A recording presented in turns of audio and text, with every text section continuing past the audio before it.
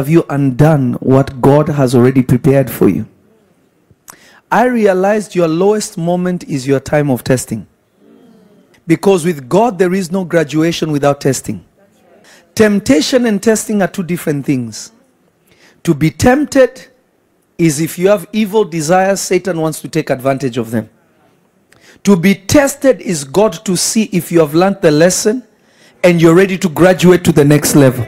So whenever God wants to promote you, whenever God wants to elevate you, whenever God wants to push you to that next place, He will test you.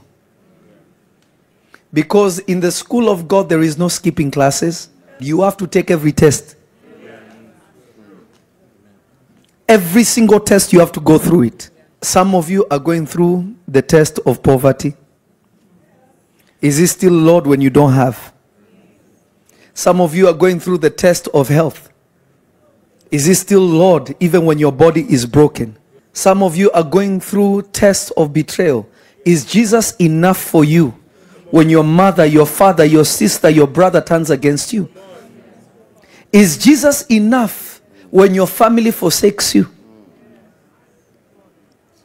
It is in this moment that what God said in your life has the most value, and your response to those words will determine if you maintain and keep what God has said.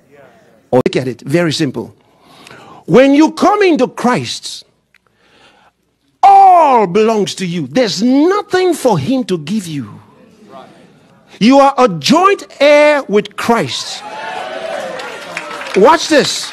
He doesn't need to give you anything. See, we are carried away with this mentality of trying to get something from God, trying to get God to do something for us, that we forget what Christ really came to do. What is Christianity? I asked you earlier. Don't the Bible say we're joint heirs with Him? What do you want to ask Him for? What is He giving you? The desires of your heart? He already gave you Himself, His kingdom, everything, nothing left.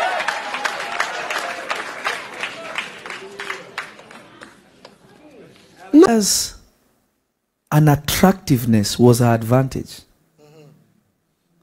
Rachel's attractiveness was a disadvantage.